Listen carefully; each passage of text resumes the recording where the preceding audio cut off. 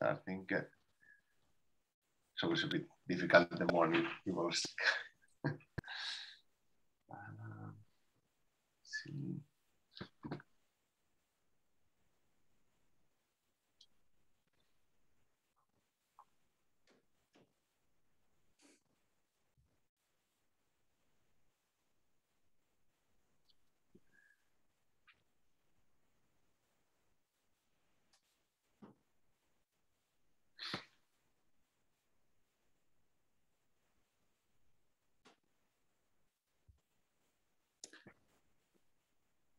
Shall I share again, or do you guys have to say something before?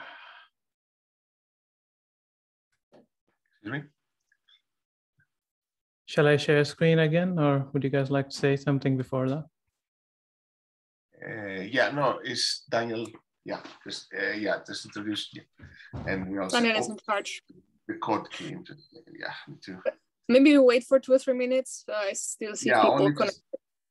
That's true, because there are people coming still. Where do they go now?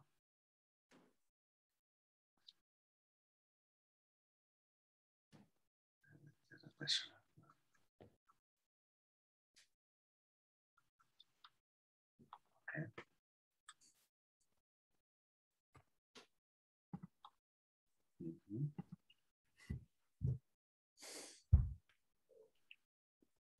Oh.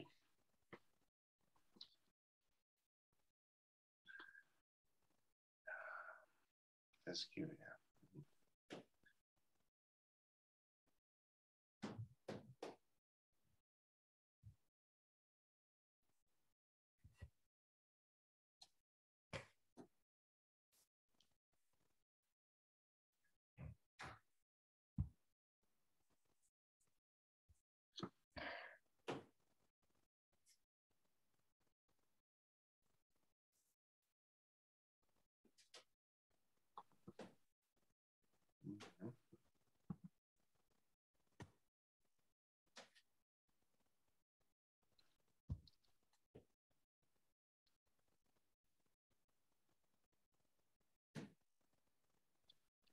No.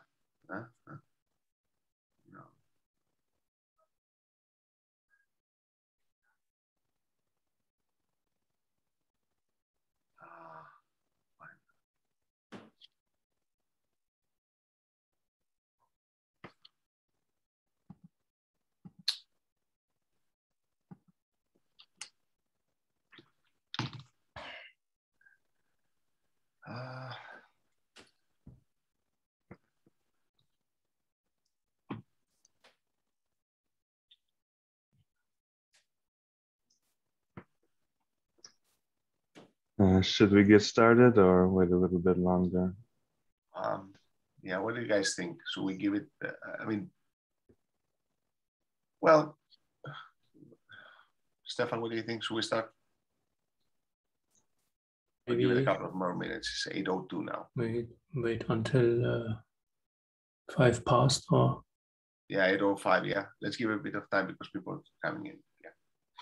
We are still supposed to be in Greece, so I guess well, it should be. Yeah, it is time. It's a confusing thing. Yeah. Mm-hmm.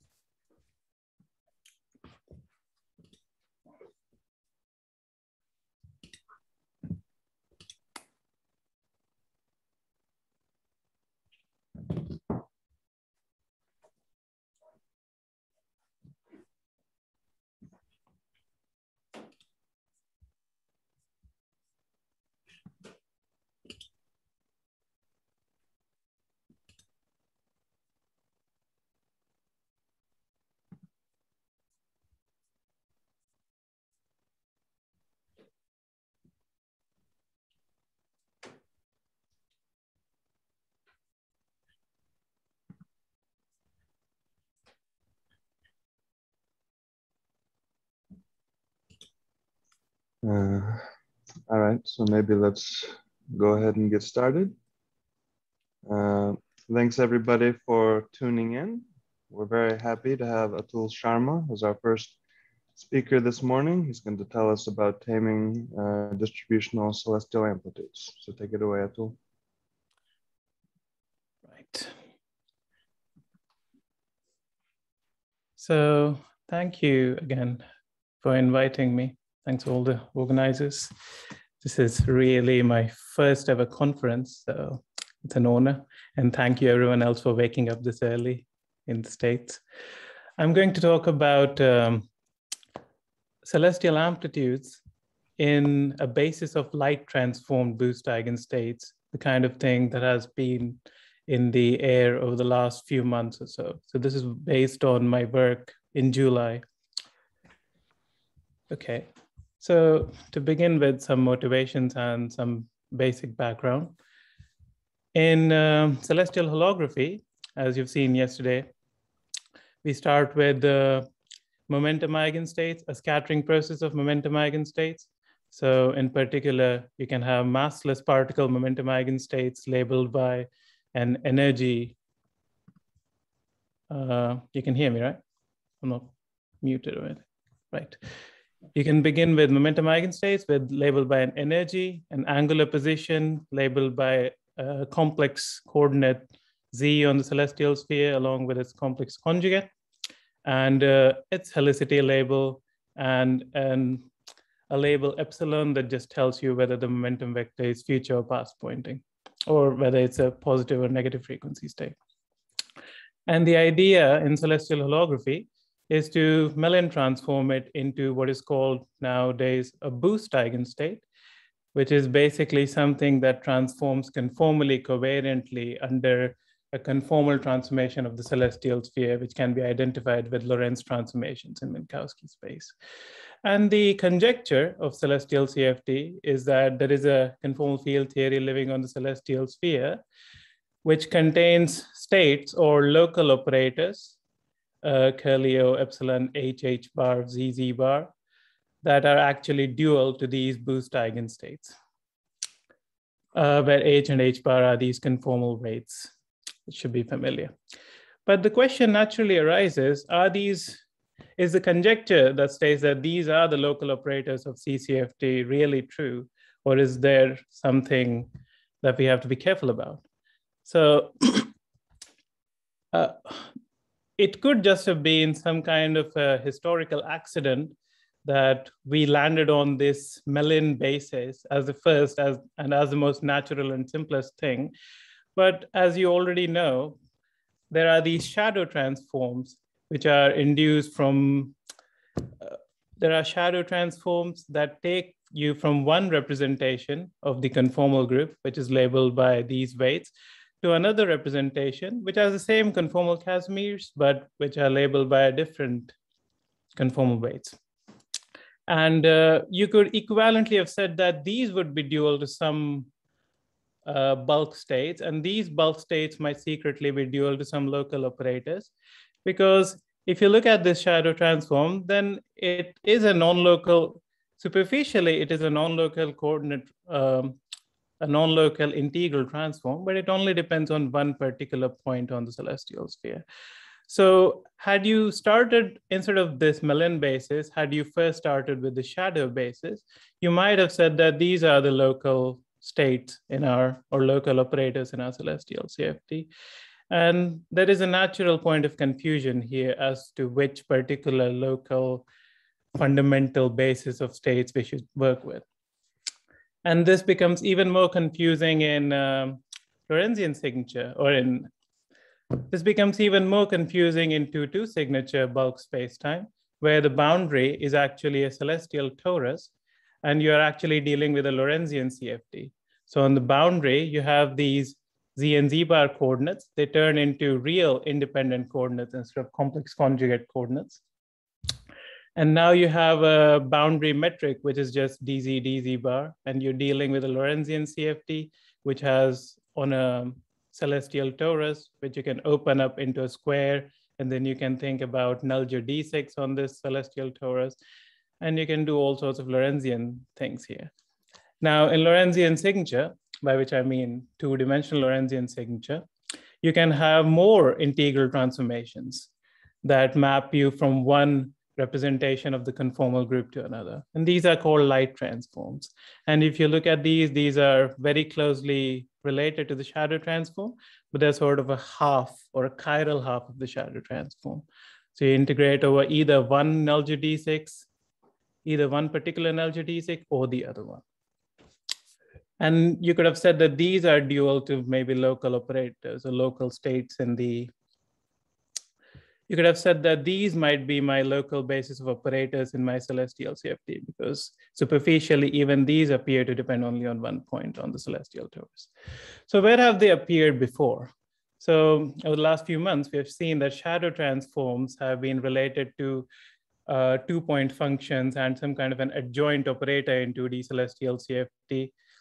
And they've also been used for gluon conformal block expansions to try to turn the distributional dependence of the 4-point gluon amplitude into something much more familiar from usual CFT. So this was described by Taylor yesterday.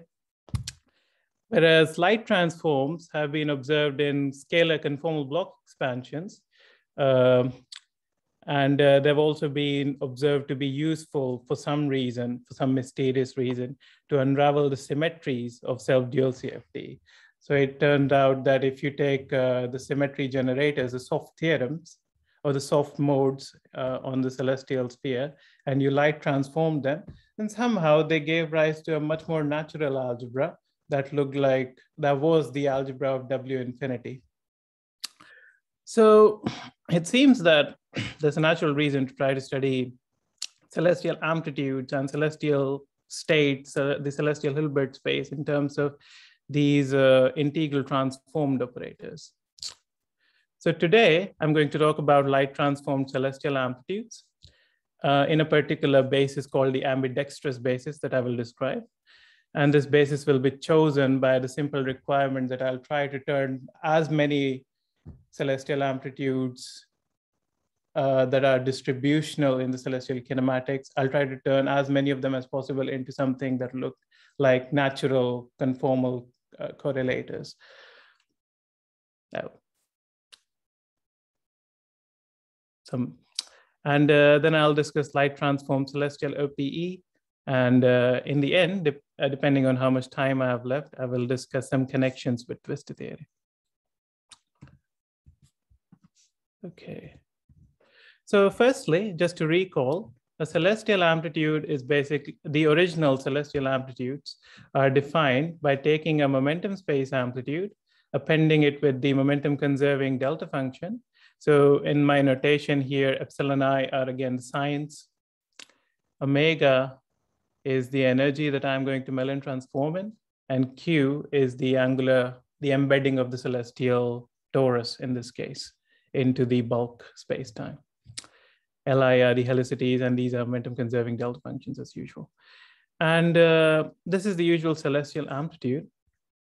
But what I'm going to do today is to do a particular set of light transforms on this amplitude. So this will correspond to taking a conformal correlation function of a particular set of light transformed operator, boost eigenstate operators in the celestial CFT. So the prescription that I'm going to make is that for every positive helicity, gluon or graviton. So firstly, this will only work for spinning particles because I need, in some sense, I need two types of particles here. So for every positive helicity particle, I'm going to light transform along the geodesic in W, along the geodesic W bar equals constant. And for every negative helicity gluon or graviton, I'm going to light transform in W bar, so along the geodesic W equals constant. And this choice I've been calling ambidextrous, but feel free to call it whatever you like. Yeah. Yeah, so two questions. One is, you could also do this, couldn't you, with massless scalars? Of course, you'd have an ambiguity about which side to or any particle, right? Yeah. Yeah, I could do it, yes. But Okay. the ambiguity, I do not know how to resolve that ambiguity. Or yeah.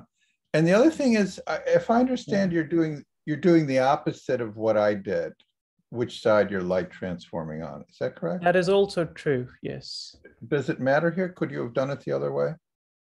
So if we did it the other way, then the delta functions in the 3-point correlation function won't get absorbed by the light transform integrals. So which light transforms, I'll show it in an example on the next slide, that it, depending on which light transform you do, like you have to do an integral over W1 bar and W2 bar if you want to use up the delta functions in Z bar 1, 2, and Z bar 1, 3, and things like that. I'll show it in an example. Okay. So I hope the prescription is clear, but let me get some examples. So for gluons, what I'm going to do is I'm going to use a notation where I have an amplitude where my Zi and Zi bar variables, I'm just going to label it as I. My subscripts will be delta and L, and my superscript will be epsilon.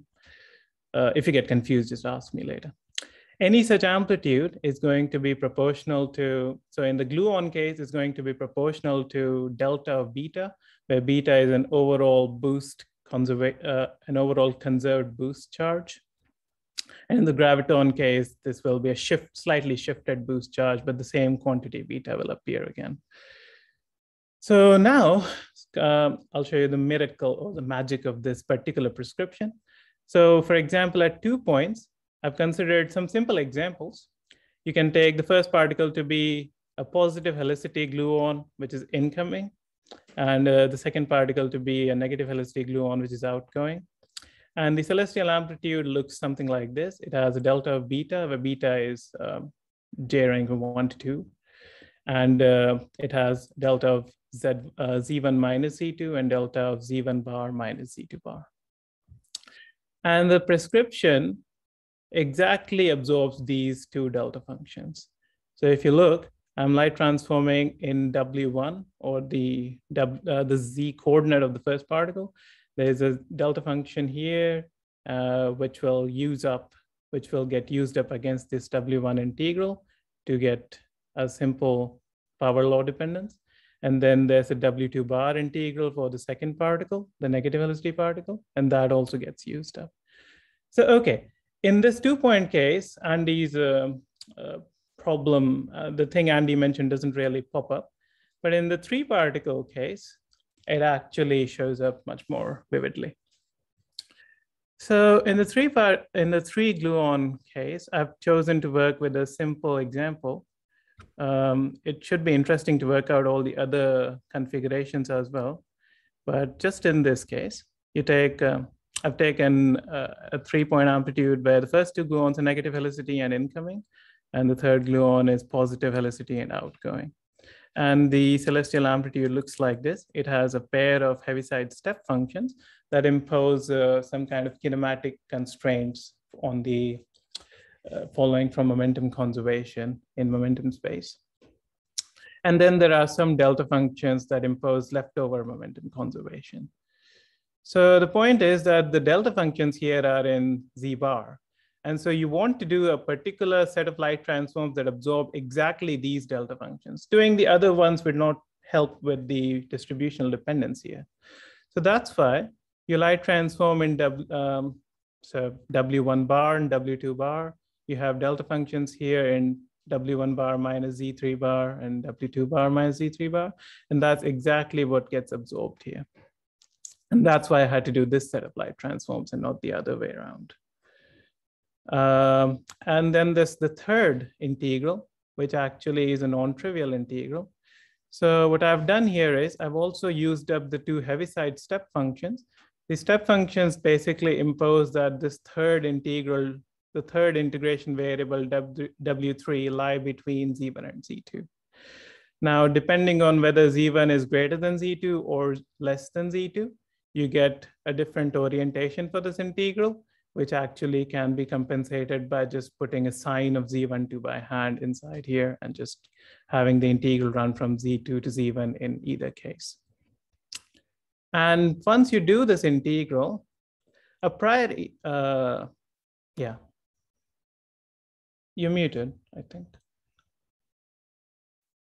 You're muted.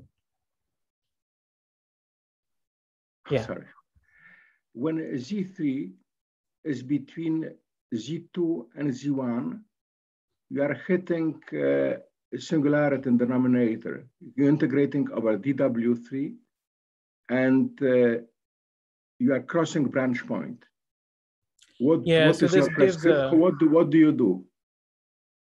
So what I've done is basically just use the hypergeometric function formula. I mean, this just turns into a standard hypergeometric 2f1 integral. But on which branch you are? Because you have W3 minus Z3. I have, I just made a choice of, I mean, I haven't sort of written it like a hypergeometric function, but I've just made a choice of branch, which is, I mean, I didn't make any complicated choice of branch. I just did an integral substitution. W3 equals Z2 plus some integration variable times Z12, and that sort of brings it into the standard hypergeometric function integrand form. And then I just chose to work with this branch that the integrand gave me. But you're right, in more complicated scenarios, one might have to have an I epsilon prescription here, which might require you to change your contour as well and select your branch carefully as well. You see, this will become much more serious when you have more points, because then the order, then the result of this integration, which depend on the order in which you take these transforms. That's in general, the problem with light transforms is that when H is not integer or half integer, you have you don't know what, it's not well defined, because you don't know on what branch you are, yes? So that is somehow showing up here in some way, yes? Yes, indeed. And in fact, if you try to do the other sort of cases, like this naive sort of calculation that I've done here wasn't immediately working. So it seems that you do need to choose a branch carefully. If you try to do the calculation where, say, a negative helicity particle has a plus here, is incoming, and the positive helicity particle is outgoing, then it does seem that you need a more careful choice of branch. But yeah, I don't have any more informed opinion right now. I'm still looking at these things. That's fine.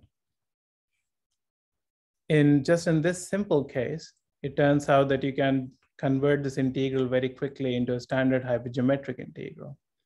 And again, if you're uncomfortable with this, you could just try to set delta 1, delta 2, delta 3 to be real parameters, and then just say that you're analytically continuing. And you're right that the final answer has branch cuts because of these deltas being complex variables, but yeah. Maybe you can help me with this later. Yes. So in Lorentzian signature, do you also require the deltas to be living on the principal series? I think so. Yes. Okay. Did you have something else in mind? No, I didn't. It's just not something that's obvious to me. That's all. So I just wanted to, because usually you say that something's on the principal series because you want these states, these Mellin transformed operators to have finite norm, and the norm depends on which you're setting. So now, if I recall, the representation theory would just say that L also becomes a complex parameter, but the range of delta sort of stays the same, like a complete set of representations. The range of delta should stay the same, but L also, the spin also becomes a complex parameter in addition. So I think that's the only change that happens when you go from SO D plus 1, 1 to SO D, 2. Why should we be restricting to the principal series? I mean, if we try to do that in gravity, there is no three function at all. And generally, we'd like to analytically continue, right? That is also true. No, I think he was just asking for about a complete basis kind of statement, whether the principal series is the correct thing to look at in Lorentz signature if you want a complete basis of states. But of course, you have to get away from the principal series in all cases of interest. Thank you. Thanks for the questions. So the point is, in this simple enough case, you can actually fairly quickly turn this integral into a standard hypergeometric integral. But it so happens that on the support of delta of beta, the hypergeometric integral further simplifies magically into a simple conformally covariant power law dependence.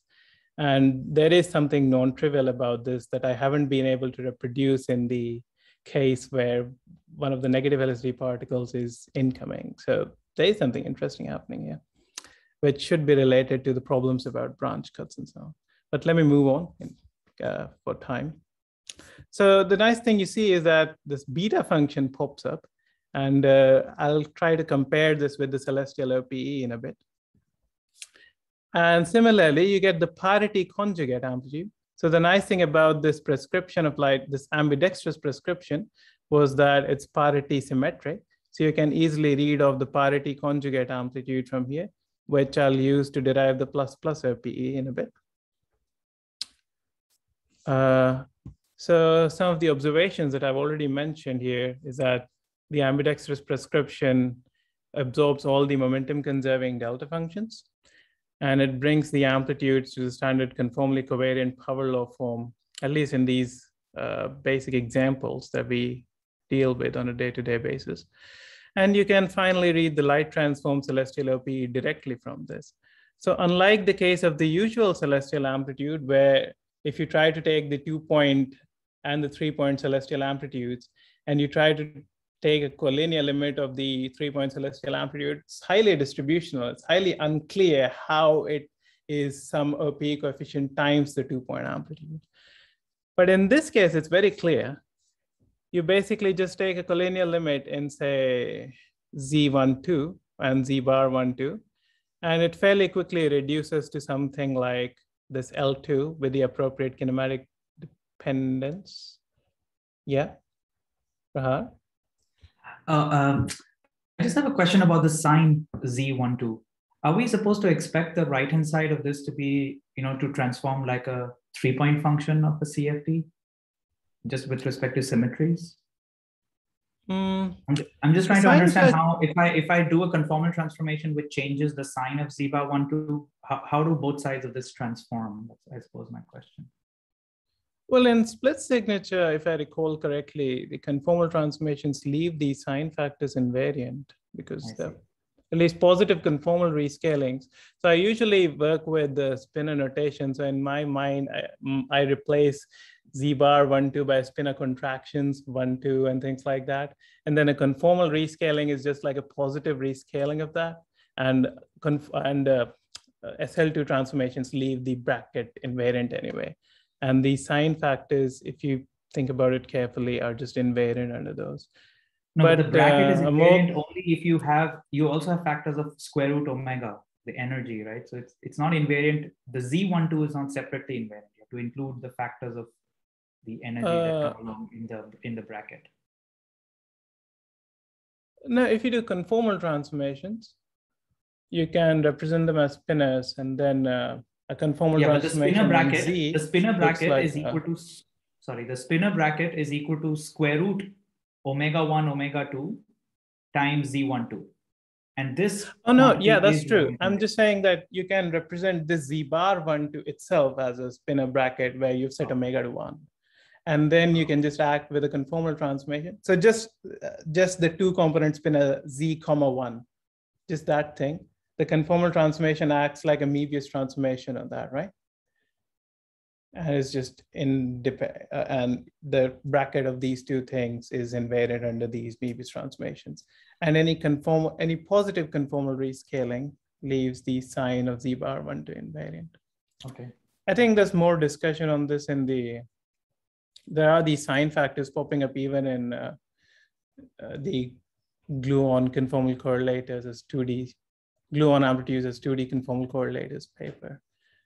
So I think this is the same I think issue. The sign is, you have this very nice OPE, basically saying the OPE is not associative. Is that a correct understanding of what you're saying?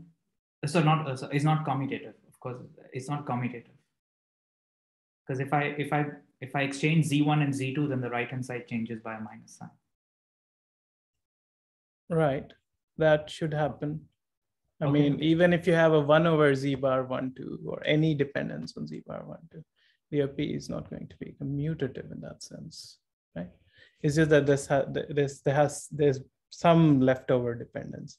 It's just not singular, but it's like some sign dependence. Okay. Monica? Yeah, I think actually that sign is needed to be there for spin statistics, right? Because these are gluons and they're going to have an FABC. And so you should be able to exchange. No, but when we exchange 1 and 2, it needs to be symmetric. And so the FABC will get a sign and the Z12 will cancel that sign. That makes sense. So I think you need that. That's nice. Okay, thanks. I hadn't noticed that either. Okay. Yeah, you're right. If you exchange these two operators, like just exchange their labels, then you'll have to exchange FAB to FBAC.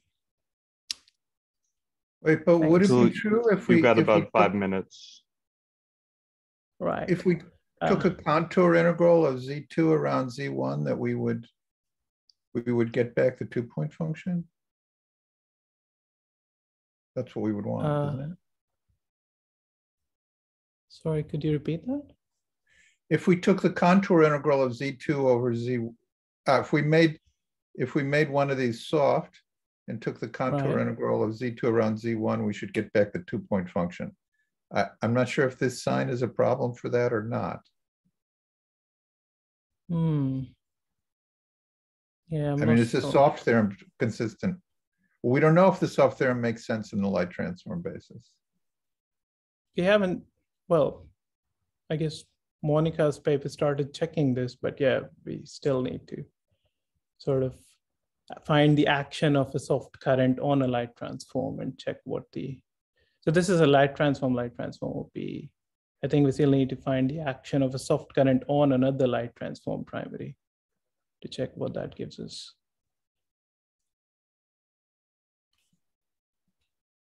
Okay.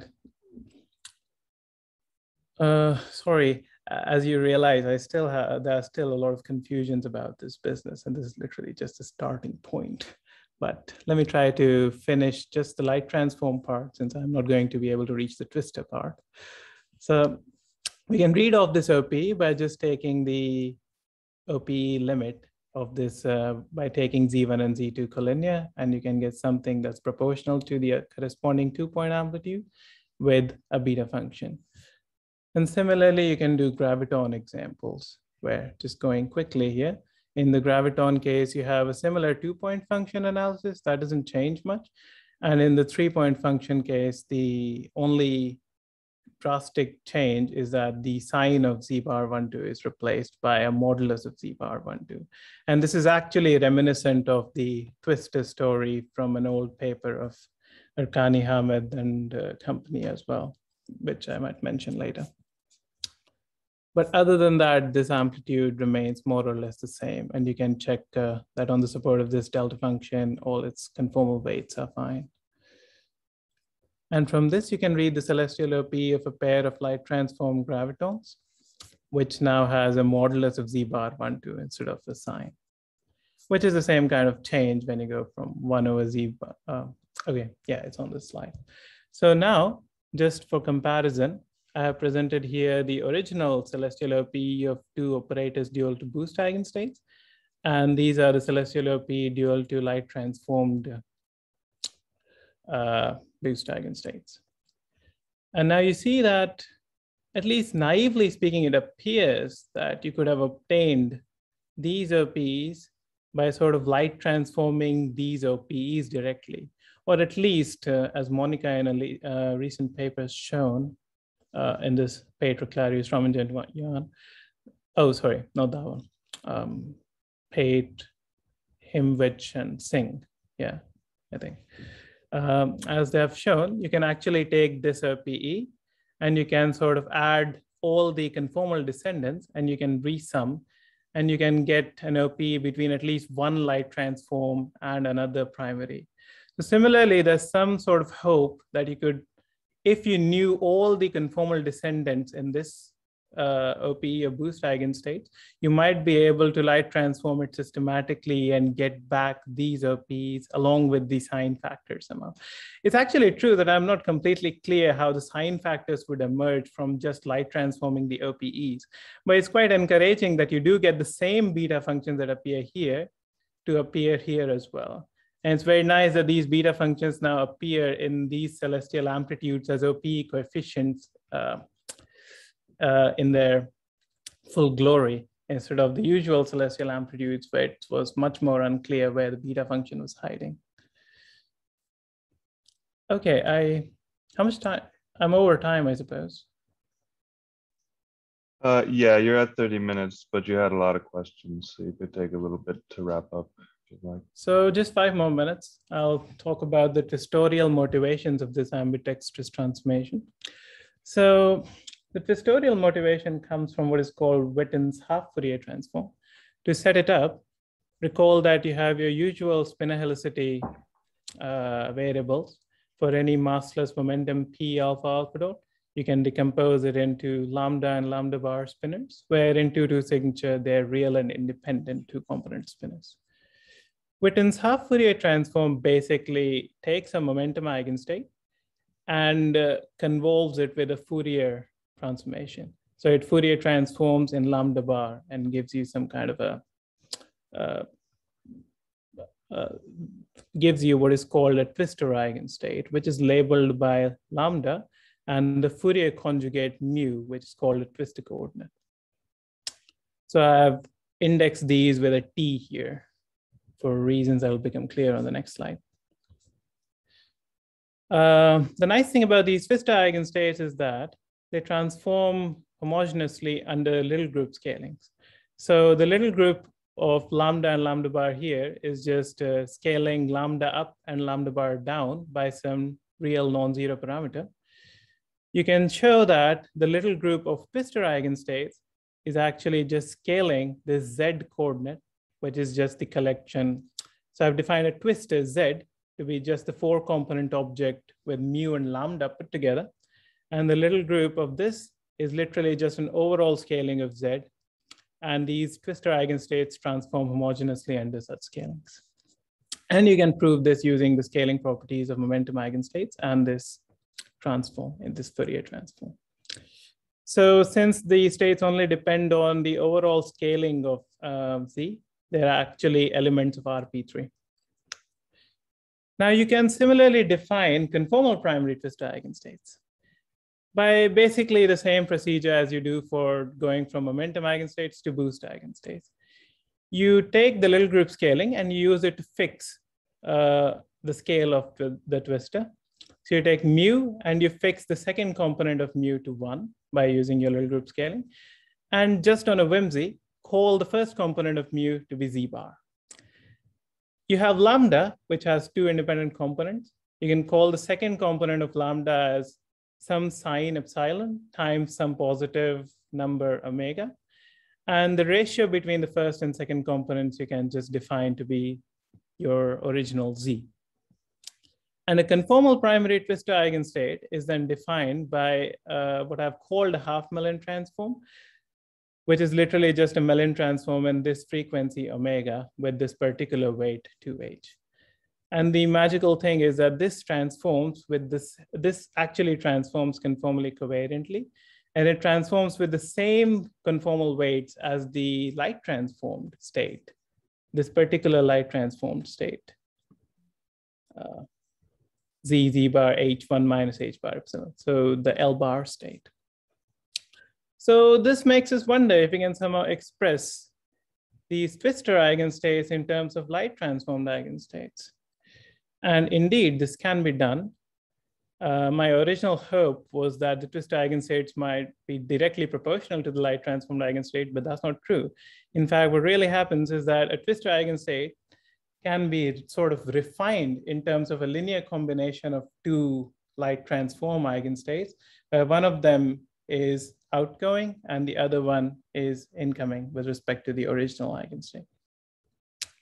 So this was also the original motivation for the ambidextrous prescription, in the sense that these twistor eigenstates have had a long history. They've been used by, in particular, they've been used by Erkani Hamed, Cachazo, Chung, and Kaplan to take gluon and graviton amplitudes.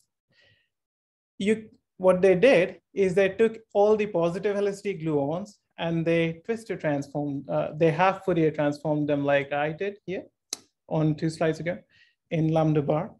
And they took all the negative LSD gravitons or gluons and they half Fourier transformed it in lambda. And that takes you to what is called dual twistor space. And then that sort of gave you very simple expressions that also absorbs all the momentum conserving delta functions in that case, which sort of which sort of gave me the motivation for using this, introducing this ambidextrous prescription. There also you have the same problem. You have lots of delta functions that you need to absorb. And this prescription successfully absorbs that.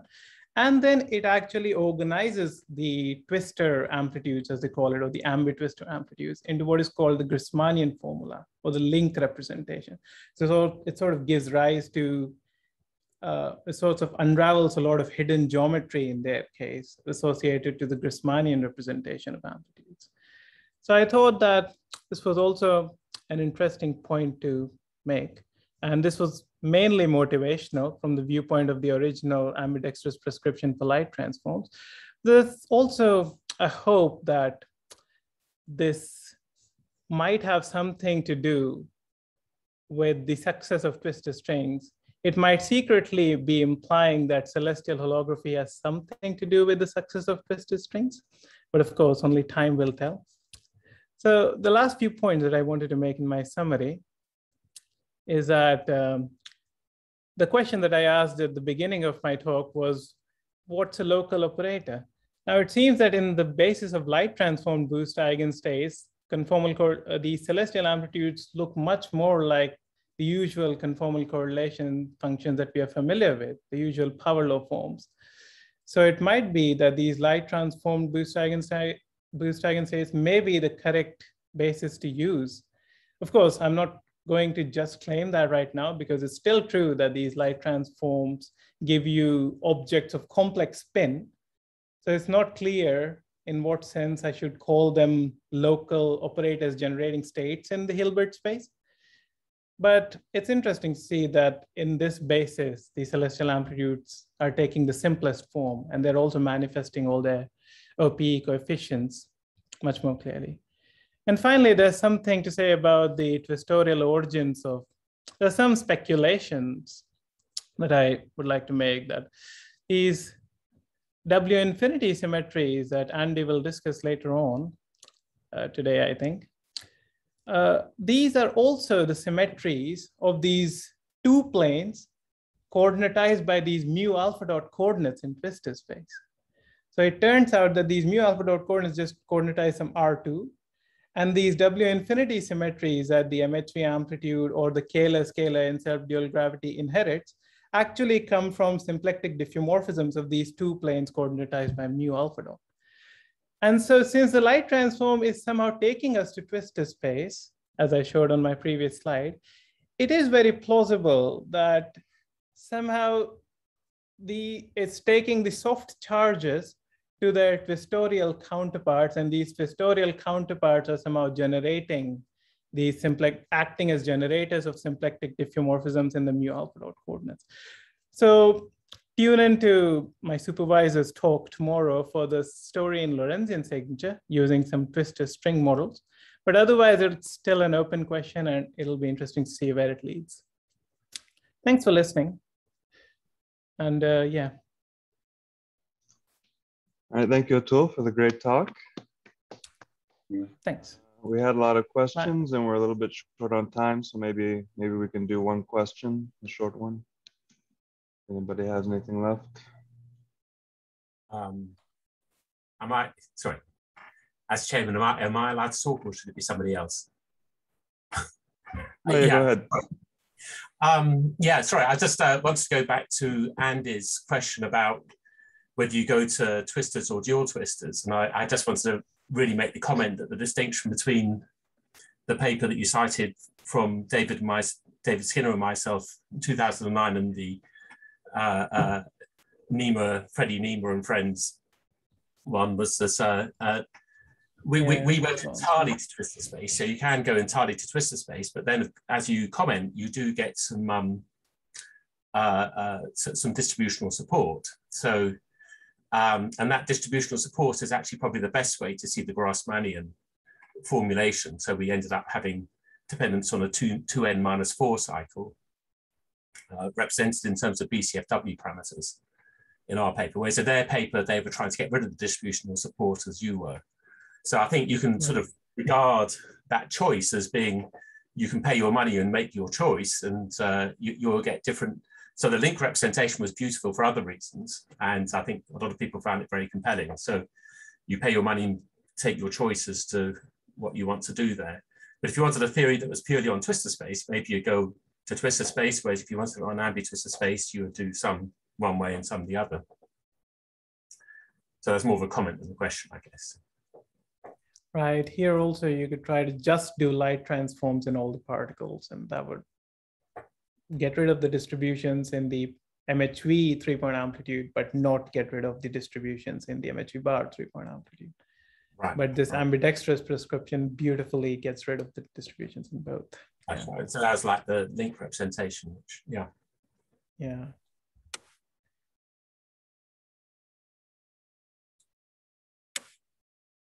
Okay, maybe in the interest of time, we should move on, but let's all thank Atul again for a great talk.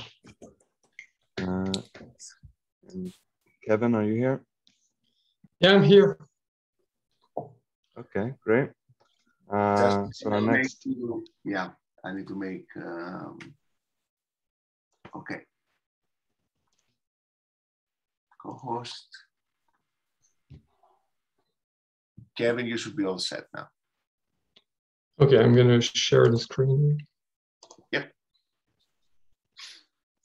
Thank you.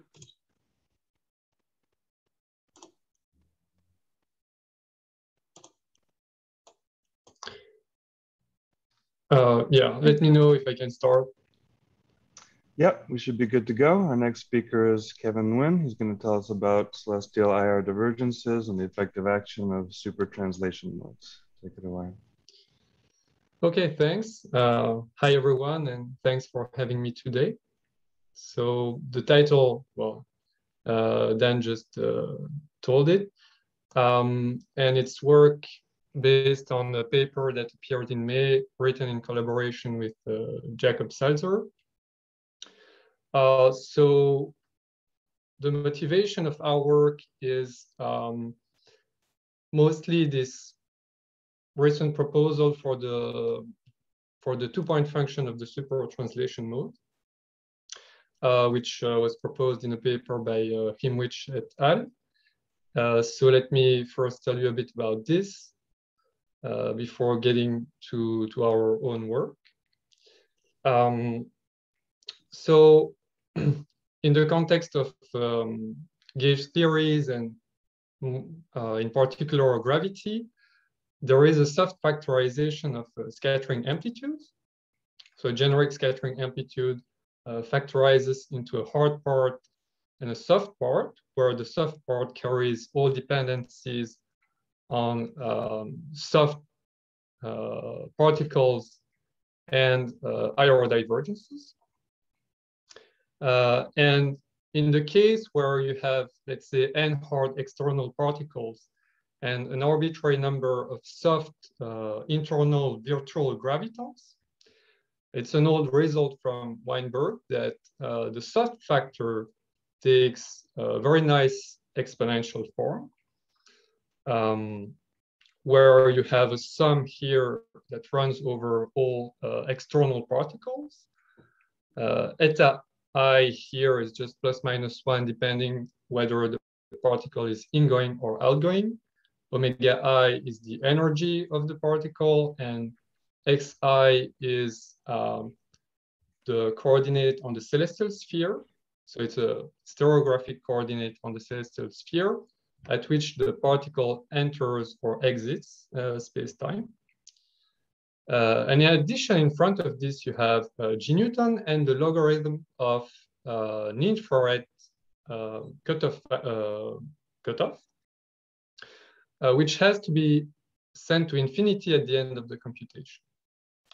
So if you send this IR regulator to infinity at this step, then you get that the soft factor vanishes, which is bad because that would mean that the amplitude vanishes. But it's known that the way to go around it is to consider inclusive observables. So you also consider an arbitrary number of emitted soft gravitons, so external soft gravitons. And when you sum all these amplitudes together, then the soft factors cancel out, and you're left with actually a hard, so only the hard part of the amplitude. So in addition to this whole story, there are these recent realizations that the soft factor can actually be written as the expectation value of the product of vertex operators. So there is W for each hard particle, and it's the exponential basically of the supertranslation field. So it's a field valued over the celestial sphere. And when you plug this, well, when you like re-express this expectation value, you can put it in this form. So the exponential of a sum involving the two-point function of this supertranslation field. And comparing with Weinberg's whole result, one can infer the form of the two-point function, and that's what has been done in this paper. And the two-point function is, so there is G Newton log of this IR regulator, and then some x squared log x dependence. In particular, it's a correlator which diverges for large separations. All right, so that's of course very interesting. And what we wanted to understand was whether it's possible to derive this two-point function, let's say, more directly from GR, actually, rather than going through this business of scattering amplitudes and then inferring the form of the two-point function from Weinberg's result. So that's our basic question. And in answering it, we also had to face another set of questions. So in particular, when you ask about two-point functions, you're asking about basically dynamics. So what is the dynamics of the supertranslation Gaussian mode? Is there an effective boundary action for it? And we have related work for the superrotation Gaussian mode, if you're interested. What is the relation between the dynamics of the Gaussian mode and IR divergences? Is there an intrinsic formulation of the celestial CFT that is not based on rewriting scattering amplitudes in flat space in a conformal basis? And is there a formulation of celestial holography for nonlinear gravity, a bit as what exists for ADS-CFT? And I believe we've made progress on all these fronts, and that's what I'm gonna describe to you now. All right, so, but before going into the details, since Andy has given us a taste for triangles, let me provoke your curiosity with this triangle, which I call the IR divergent triangle. So it describes a set of relations between the dynamics of the Gaussian modes, the IR divergent part of scattering amplitude, so the soft factor basically, and what we have kind of uncovered in our work, the IR divergent part of the action for general relativity. But I'll come to that. All right, so I'll describe the setup that we use. So it's basically gravity near spatial infinity and the well-posed action principle for it. Then from this well-posed action principle, we're gonna identify an effective action that governs the supertranslation mode. And from this effective action, I will argue that we can formulate through path integrals at least one sector of the celestial CFT, namely that of soft factors. And I'll conclude with a summary and some open questions. Okay, so the setup we're using is the following. Schematically, it's schematically this one. So this is part of the Penrose diagram of some asymptotically flat spacetime. You have spatial infinity I naught here, null infinity scry plus and scry minus. And we want to have a well-posed action principle. So that means that we have to specify some boundaries and be careful about boundary terms. The region we're considering is this yellow region, close to spatial infinity. It's bounded by two Cauchy surfaces, sigma plus and sigma minus, and one outer boundary H plus and one inner boundary H minus. And these, as I will describe in a moment, have natural geometry of three-dimensional de Sitter space. And at the intersection of the Cauchy surfaces and these de Sitter hyperboloids, you have two spheres, which in the limit where the outer boundary is sent to infinity are mapped to the celestial sphere. All right, so now in equations, the way to efficiently describe spatial infinity is through the so-called Bike-Schmidt gauge. So you see it's just an ADM decomposition where rho is a radial coordinate. So on the previous slide, rho equal lambda plus is this outer boundary, rho equal lambda minus is this inner boundary. And then there is a choice of gauge conditions and right that. So okay, so sorry. So there is this radial coordinate rho, and you can asymptotically expand all the functions in power series. So all solutions of Einstein gravity admit this decomposition.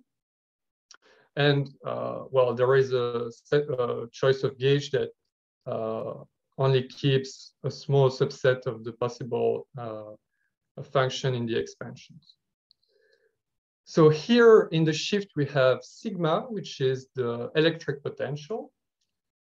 I will explain that in a moment. And in the transverse metric on the de Sitter hyperboloid, you have the leading metric HAB, and then you have subleading terms.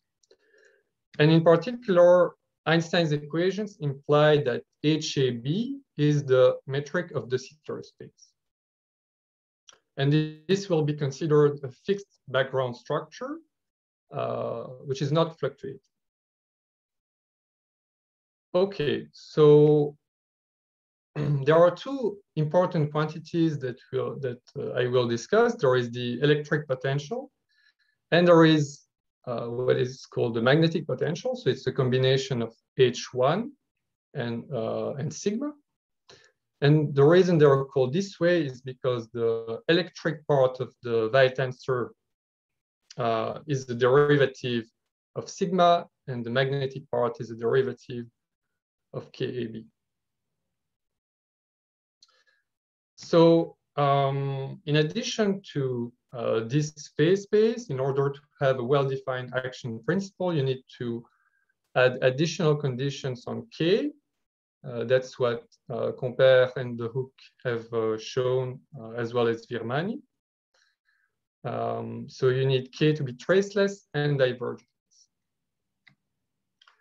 So before going to the action principle, let me just say something about asymptotic symmetries, because that's, of course, important. So at null infinity, you know that there are supertranslations. And at spatial infinity, there is a counterpart of that called SPI supertranslations.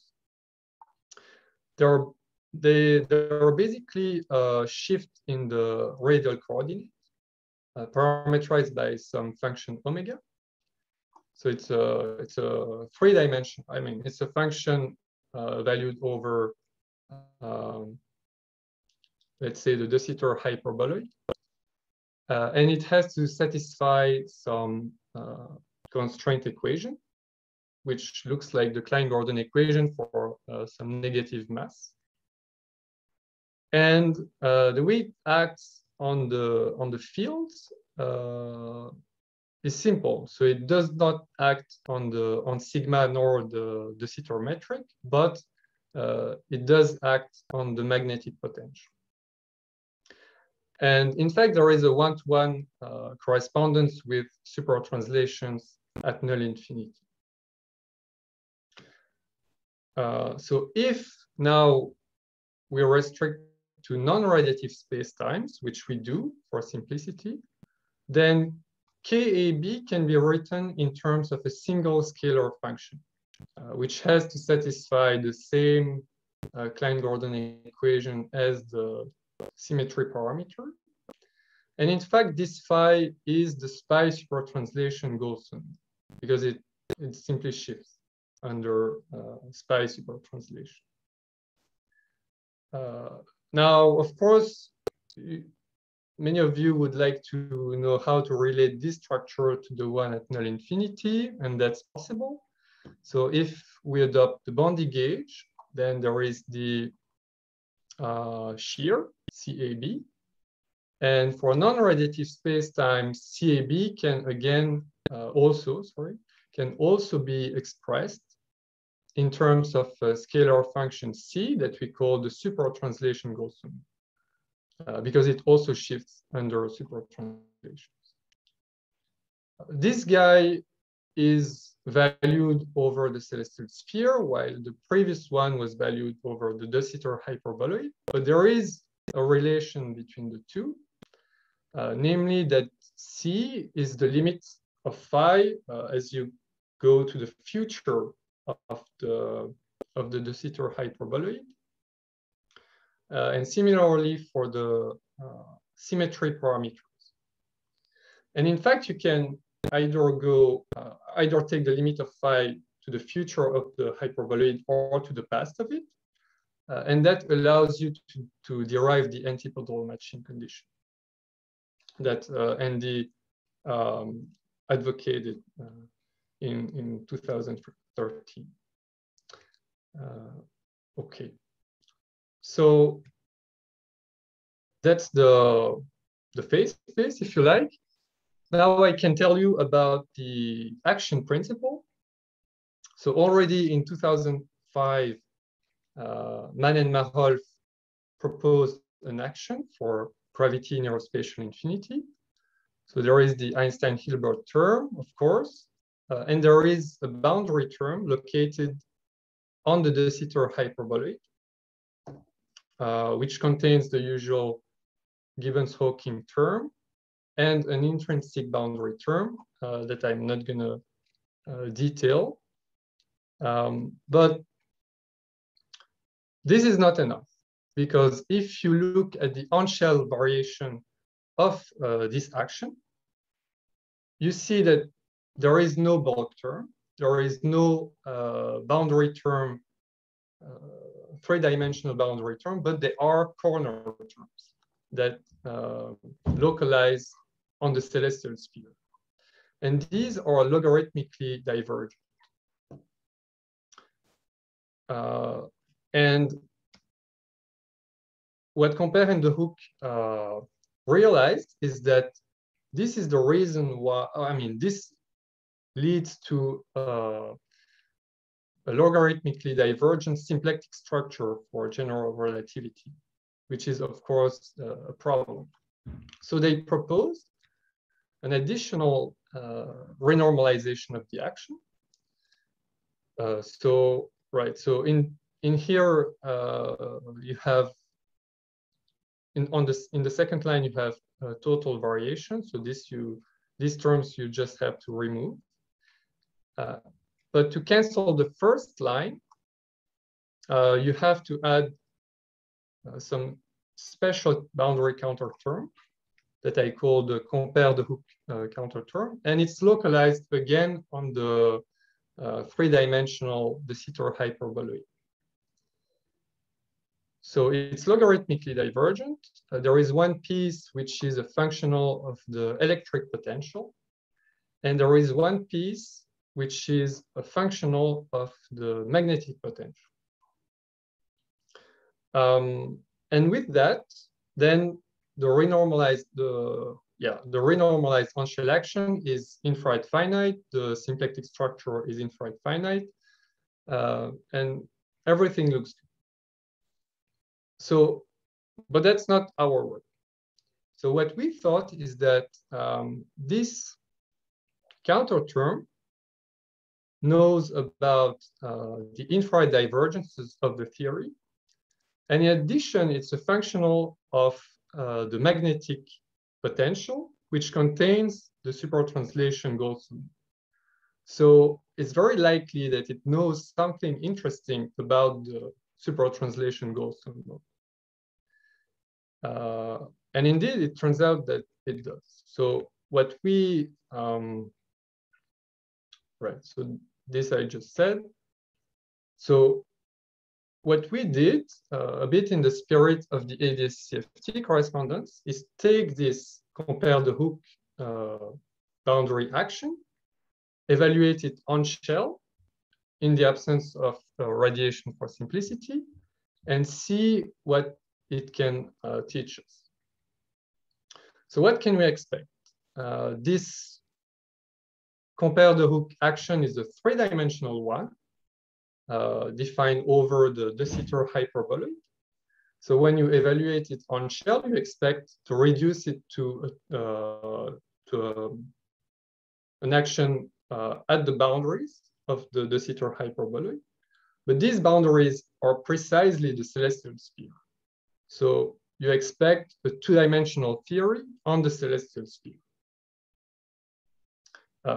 which sounds, sounds to go in the right direction, of course. Okay, so what we have to do is very simple. We take the magnetic potential K, we write it in terms of phi because we're looking at non-radiative spacetimes. Then we have to solve the constraint on phi, which is just a Klein-Gordon equation on the de Sitter hyperboloid. We also have to solve the equation of motion for the electric potential, which is actually the same one. And to solve this equation, we put coordinates on the hyperboloid. So we use planar coordinates. Eta is the conformal time on the Sitter space, and xi is stereographic coordinate for the two sphere. And now we just have to solve the Klein-Gordon equation. So we know from the EEST correspondence that we can use some sort of Pfefferman-Graham expansion for phi. And so this Pfefferman-Graham expansion involves a series of functions on the two sphere. And we can solve all of them in terms of phi naught and phi 4. We can solve locally, right, in terms of phi naught and phi 4. So these seem to be the important fields. And indeed, we can show that phi naught is just the supertranslation Goldstone mode of null infinity written in, well, stereographic coordinates. So that's why there's this plane index here. And notice that, well, using the usual argument of the ADS-CFT correspondence, you can directly associate dimension -1 to this guy and dimension 3 to this guy. And indeed, this is the correct dimension for the supertranslation Goldstone mode. And it's very interesting that there is a dimension 3 operator, because this is what appears in the right Goldstone diamond of Sabrina, Andrea, and Emilio. But okay, I don't have much more to say about that. All right, so now that we've solved the equations of motion, we just plug this back into the compare the hook action. And this we call the infrared effective action. And it turns out that it only depends on the supertranslation Goldstone mode. It's a very simple action. It's defined on the celestial sphere. It's logarithmically divergent. So there is this lambda, which is the ratio of the outer IR cutoff and the inner cutoff. So it's dimensionless. And it has a number of interesting properties. So first of all, it's invariant under global conformal transformations, but not local ones. It's extremized by translation configurations. So by this, I mean C equal 1 Z, Z bar, or Z, Z bar, which are also the global solutions of this equation of motion, box squared C equals 0. And more importantly, or importantly at least, it yields the two-point function that we were after. So this CC, which goes like G x squared log x. So this you can either say is the Nguyen's function of this equation of motion, or it's the two-point function that you get if you use this action in the path integral definition of this two-point function.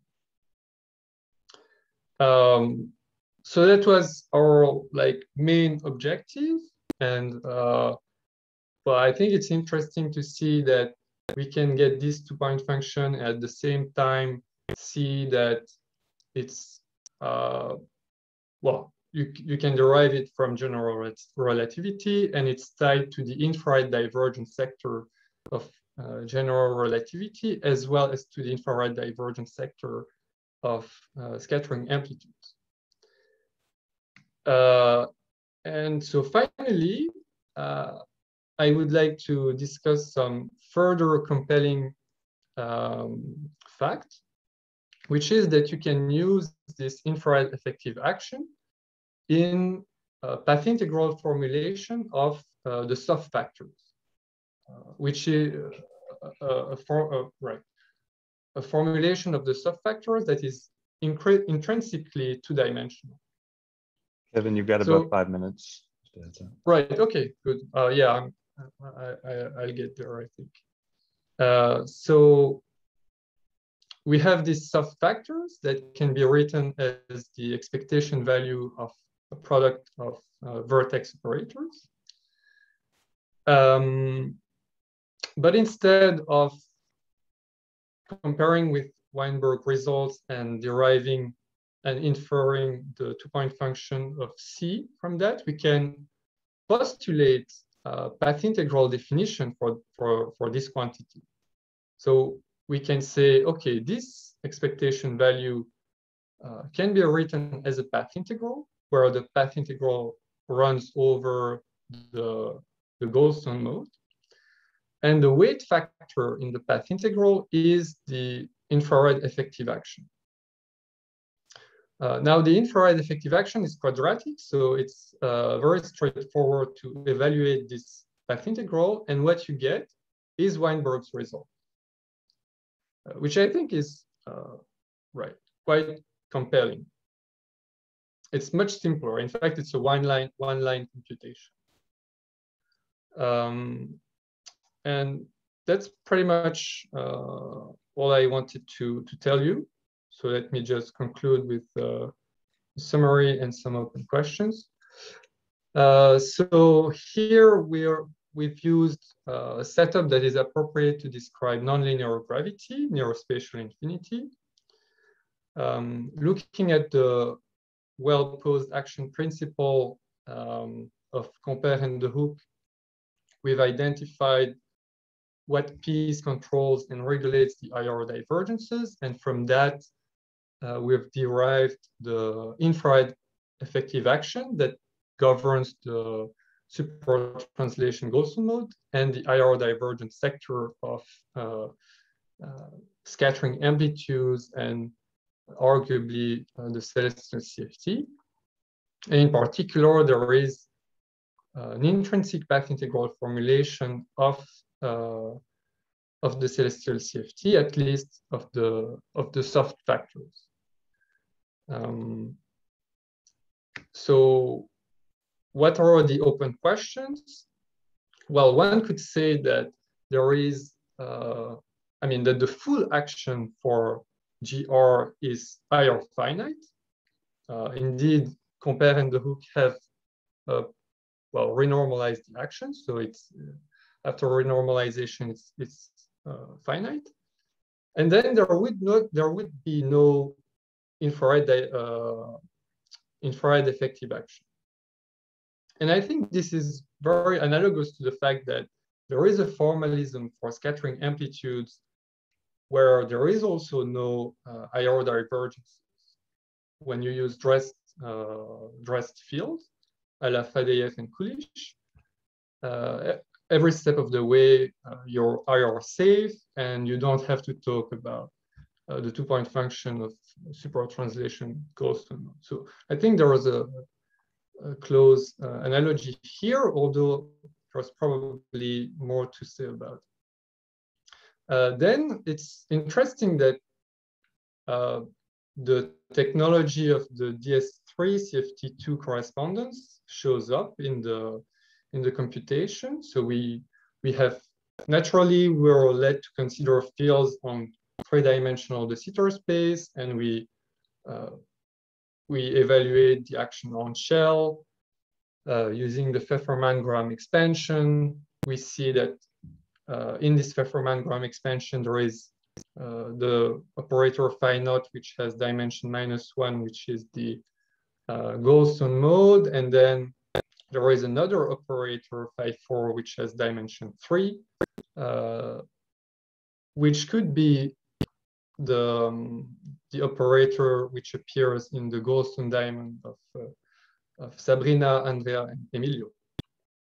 But again, I think there was more to say about this. Finally, we've not considered radiation, and it could be natural to try to generalize our computation. And what we would expect is that the infrared effective action would then contain coupling between the Goldstone mode and radiation. But we have not done this yet. So, right. And okay, so that's all I had to say. Thank you. Okay, thanks, Kevin, for a great talk. That's all, thank Kevin. And we have plenty of time for questions, so feel free to just unmute yourselves.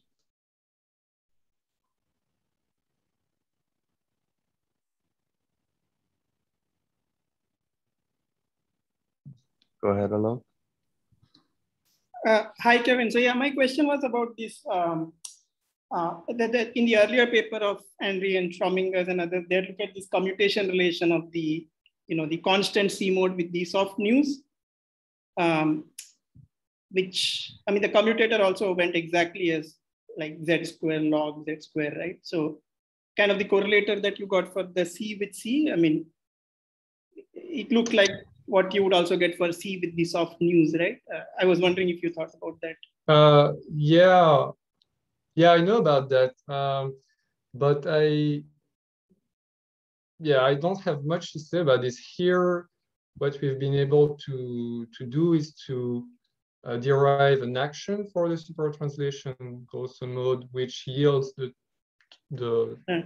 x squared log x 2-point function, but we don't have much to say about radiation because we haven't considered it. I see. But from their quantization, it looked like the correlator of 2-point function of the C with the the N0 would also have the same form. I mean, the dependence on the celestial points would be the same. So a bit curious. Right. Yeah. Yeah, I agree. But yeah, I don't have something to say about that. Thanks.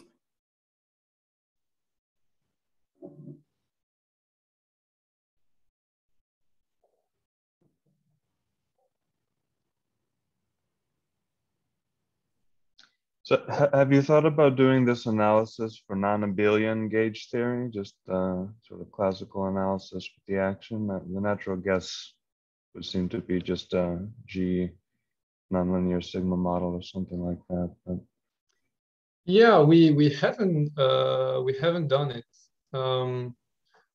But yeah, I guess something similar could happen or would probably happen. Yeah, I mean, we're very focused on gravity, so that's the reason, but it would definitely be worth doing it.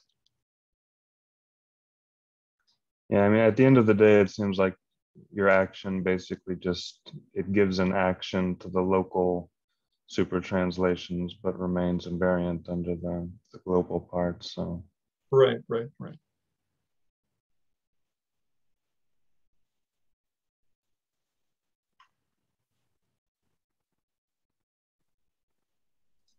Go ahead, Lorenzo. Yes. Hi, Kevin. Hi. I missed out an important part of what you said. Can you show again the infrared effective action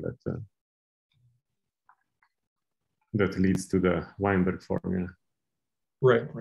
Okay, so this is like a box squared, right? So it's yes. Like a free boson in some sense, but with 4 derivatives, right? Yeah, exactly. Yeah. Yeah. So in regards to mapping this to a gauge theory, there was this work by Kalyanapuram that got like, of course, your C has an interpretation, but he got a similar action just from the idea of double copying QED. So he got like a free boson for QED, which admits then a non-abelian generalization. And then if you just play the double copy game, then you get an action with box squared. And then the crucial thing is that once you have box squared, then you get Weinberg. It's almost automatic. Yeah, right. Integral.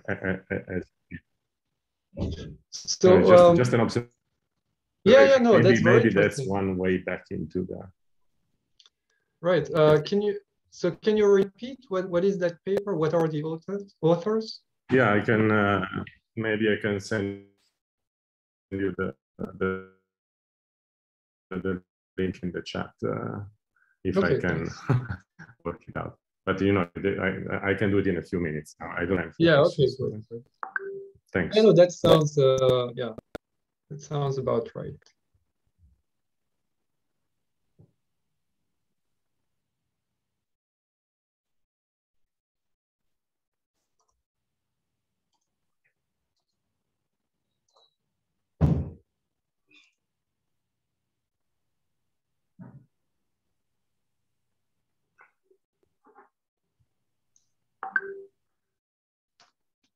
Do we have any other questions?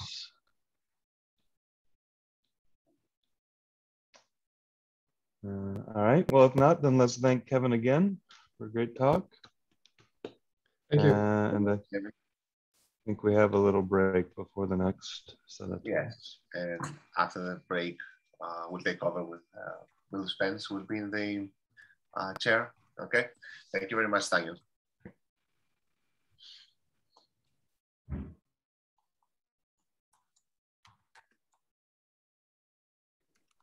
Andros, maybe you can stop the recording.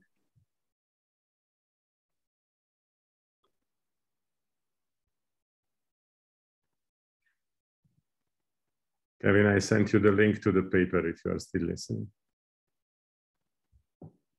Okay, thanks. I'll have a look at it. Thanks a lot. Yep.